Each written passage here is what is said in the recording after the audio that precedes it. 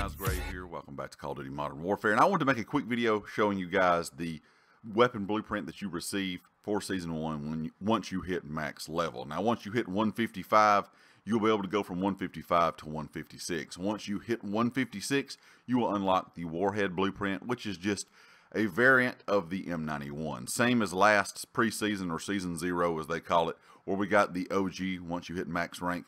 This is the weapon that you will get or receive when you hit max rank this time. Now, I'm not a huge fan of the attachments that are on this, and you will have to change some of these out. Unfortunately, when you start changing attachments, that is when it starts changing the look of the weapon, so be careful. Just be aware that's what happens when you change some of these attachments. Some of these blueprints are very cool looking. I just don't like that sometimes when you change these blueprints or change the attachments up with these blueprints, it definitely changes the way the weapon looks. But as you can see on screen, it is a pretty cool looking, almost silverish chrome, kind of not very shiny chrome, but you know, there's that kind of matte, I guess, gray metal look. It's not a bad looking weapon. Skin overall, the attachments are pretty bad. Of course, you got the flash guard, which is muzzle flash concealment, of course, bullet velocity.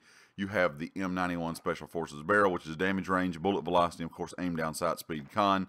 You have the APX or the APX5 holographic sight, of course, which is not one of my favorite sights in the game. A lot of people like it. I'm just not a big fan of that kind of blue look that the sight itself has. It range, I don't really like the look of it, if that makes sense. You know, it kind of darkens everything up on screen. Of course, the Forage Tac Stalker stock, which is aiming stability, of course, aim, walking, movement, speed, con. Then it has the 150 round belt mag. So you have 150 rounds. Of course, it's going to give you aim down, sight speed, and movement speed, cons. Overall, I really like the look of the skin, but in general, I'm not a huge fan of the M91. If I'm going to use any LMG, I'm definitely going to use the PKM. Personally, that's one of my favorite LMGs to use.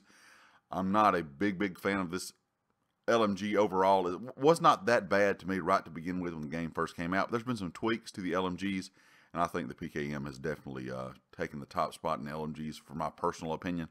But I just want to let you guys know this is the blueprint that you will receive once you hit 155 and go into 156. Once you are max rank, the Warhead blueprint is what you will receive this time.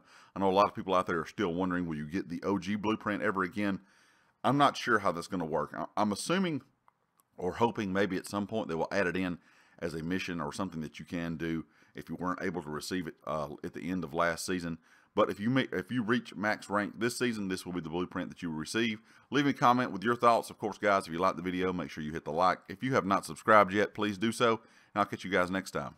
Peace.